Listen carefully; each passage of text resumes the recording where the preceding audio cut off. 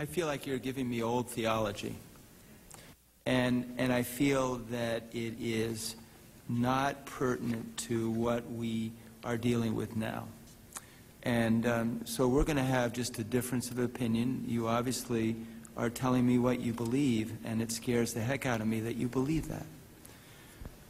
It gives me no confidence, and I didn't intend to come to the hearing. I thought this panel would be quick in and quick out, and I thought we'd spend a lot more time with the third panel. So it's just, it's probably been one of the most unsatisfying panels in my 4 years that I've ever listened to, because I feel like we aren't being honest with the American people. That's the way I feel.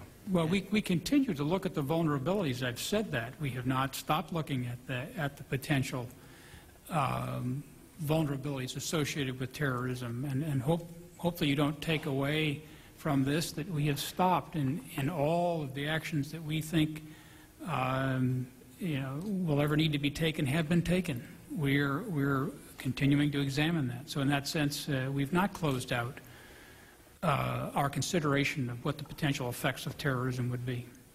I'm just going to read this paragraph. I got it from the chairman, then we're going to go to the next panel.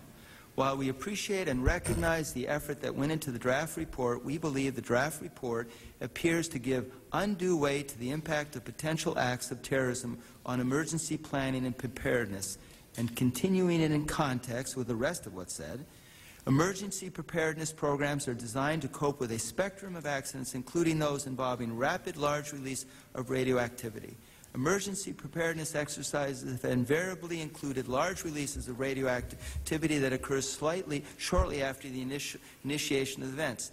Necessary protective actions and off-site response are not predicated on the cause of events.